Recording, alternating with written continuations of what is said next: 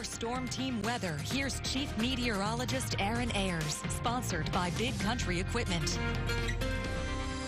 Well, we've seen some dry and cool weather across our area over today, and then we're going to continue to see that as we go through the weekend. Temperatures are going to continue to be in the 70s for daytime highs. It's another clear and cool night for us overnight tonight. A nice weekend in store, and we're going to start warming up as we go into next week before another cold front swings through our area and brings temperatures back into the 60s and 70s for daytime highs. That's going to come later in the week next week. Almanac for today, we made it to a high of 70. That's a degree below average for us for daytime highs this time of the year. The record stands at 86 back in 1916. This morning's low of 42 is just 2 degrees below average for morning lows this time of the year. That record of 17 back in 1950.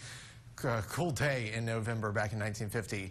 Today, we're sitting at 60 degrees right now out at Mathis Field. Humidity at 38%. Winds are out of the east at around 5 miles an hour. Pressure sitting at 30.11 inches and steady right now with clear conditions, and it's going to stay clear overnight tonight into tomorrow morning. Temperatures across the region look like this. 62 out in Walls, 60 in Brady, 64 down in Junction, 66 in Sonora, and 64 in Ozona. So temperatures are starting to come down into the 60s and 50s. How about some of those football games happening tonight across our area? Winds are going to be calm for us throughout game time. Temperatures around kickoff around 58 degrees, clear and cool conditions, and then we drop into the lower 50s as many of those games start to wrap up tonight. Bus stop forecast for tomorrow going to be on the cool side as you get ready to go off to school tomorrow. Temperatures in the middle 40s with clear conditions heading off to school. We'll warm up into those 60s as we go into tomorrow afternoon with sunny conditions as you get off the bus on your Friday afternoon. Friday night football games are also coming up across the area. Winds will be out of the north at around 5 to 10 miles an hour throughout the games.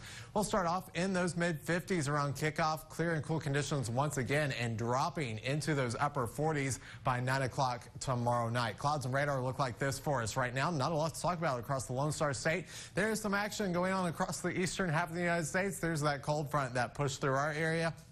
That's now bringing showers to the Ohio Valley, into Kentucky, Tennessee, and even into Atlanta, Georgia. About getting ready to get in on some thunderstorms. Snow on the northern side of this system up into Canada, right along the U.S.-Canadian border there. Other than that, things are pretty quiet, and it's going to look that way for us over the next several days. Plenty of sunshine on Friday. Temperatures in the upper 60s, some low to mid-70s across the I-10 corridor. And then as we roll into Saturday, many of us in those low 70s, and then we're going to continue to do that as we go into Sunday. It's next week when we start to see a warm up across our area. Temperatures getting back into those upper 70s, might hit the low 80s in some communities as we go into Tuesday. And then on Wednesday, we're going to see warmer temperatures again, a little bit of cloud cover. This is ahead of our next cold front coming through. Again, another dry cold front, but cooler conditions as we go into the latter half of next week. Talking about temperatures coming down into the 60s for daytime highs as we roll into Thursday of next week. Tonight, we drop to around 41 degrees with clear and cool conditions.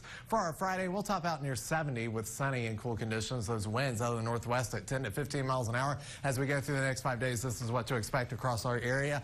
We're going to continue to see sunny, dry conditions through the weekend. Temperatures are going to be on the cooler side, at least through Saturday. We'll start to see a warm up as we head towards Sunday, Monday, Tuesday, and Wednesday of next week. Temperatures getting into those upper 70s, possibly low 80s as we head towards Wednesday ahead of that approaching cold front. We have more KSAN News coming up right after this.